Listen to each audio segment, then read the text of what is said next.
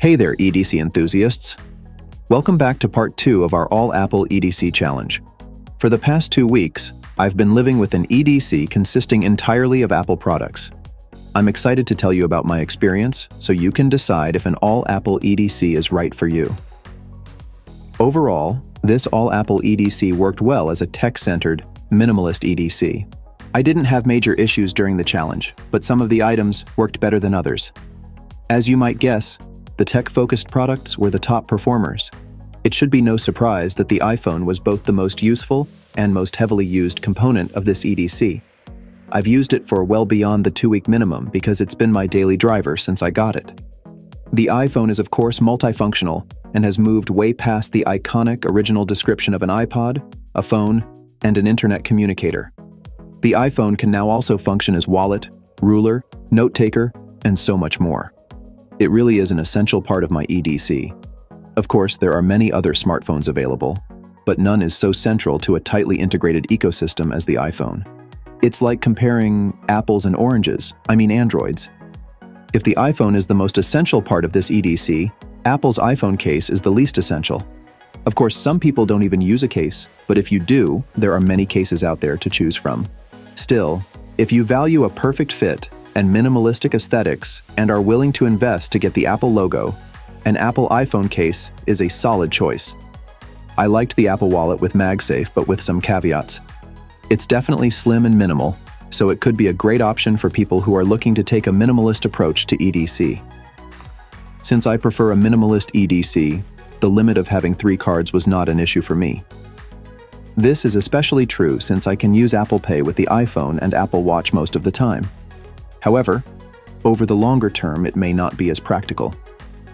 At the very least, it may require having a backup wallet to carry additional cards or cash on days when you need more than 3 cards with you.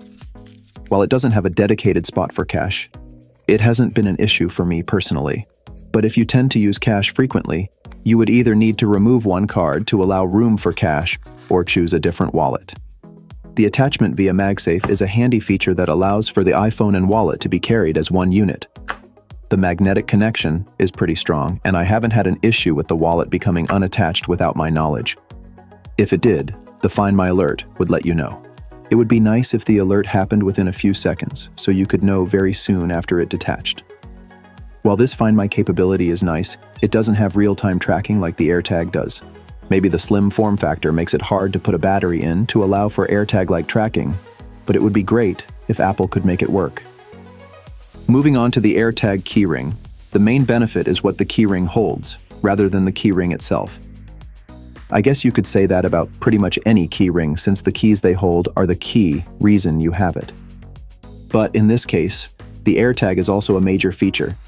You'll never want to need it, but if you do lose your keys, you'll be glad to have it. Fortunately, I didn't lose my keys during the 2-week challenge, but having the AirTag on the keyring definitely gave me peace of mind. For the keyring itself, I missed having a key organizer that helps prevent the keys from jingling. Now let's talk about audio. Apple makes a range of headphones, but for this challenge, I've been using the AirPods Pro 2. These provide the best audio experience from Apple from a product that can still fit in the pocket. The sound quality is fantastic, and the noise cancellation is even better than the first generation of AirPods Pro. The AirPods Pro tips provide a better fit for me than the regular AirPods. For the case, it's helpful to have a speaker built in that provides audible feedback for charging and can be used to help you find them if they are lost.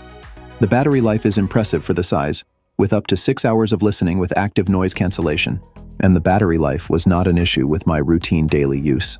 When it does need a recharge, it can charge via a Lightning or USB-C cable, depending on the model.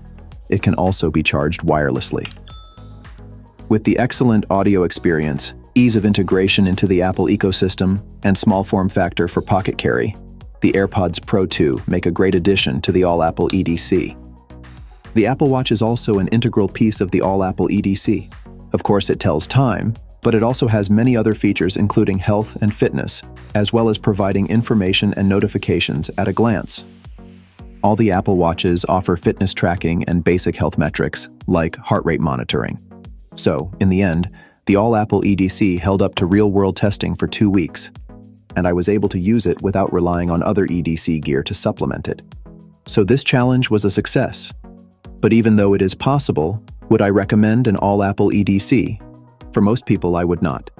Not surprisingly, the more tech-oriented gear, like the iPhone, AirPods Pro, Apple Watch, and AirTag, are excellent EDC items. However, Apple's versions of more traditional EDC items, such as the wallet and keyring, are relatively expensive for what they are and lack features that EDC enthusiasts may value, such as increased capacity for the wallet and a true key organizer instead of a key ring. But for die-hard Apple fans with a minimalist approach to EDC, the all-Apple EDC might be the perfect combination. If you've enjoyed this EDC challenge, please subscribe for more EDC gear videos. And if you have any EDC challenges you'd like to see us take on, drop them in the comments below. Thanks for watching. See you in the next video.